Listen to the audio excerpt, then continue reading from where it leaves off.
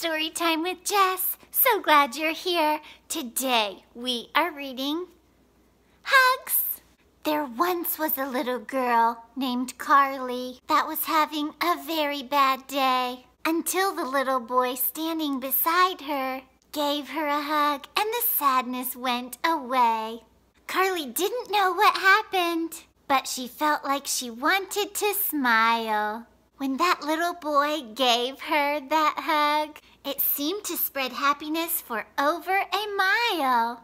Carly then realized that hugs could be used in more than just one way. It could make a bad day feel much better and turn a good one to an even brighter day. So here are a few things that Carly learned about hugs from that silly little boy.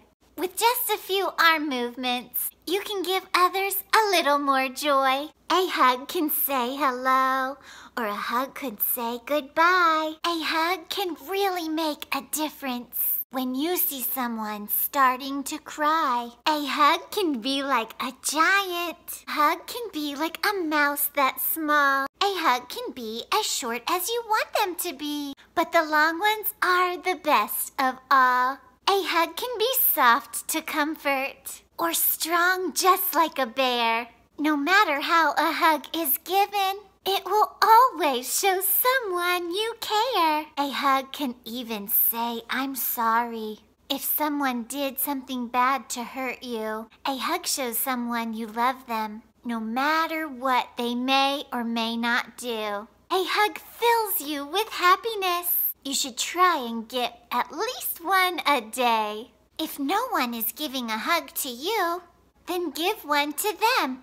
It works either way. So spread the word and let people know. You can give as many hugs as you please. Learn from Carly in this story and give someone you care for a really big squeeze. The end. Thanks for joining us today with Storytime with Jess. Don't forget to click the subscribe button and comment below what stories you want to hear next. Bye!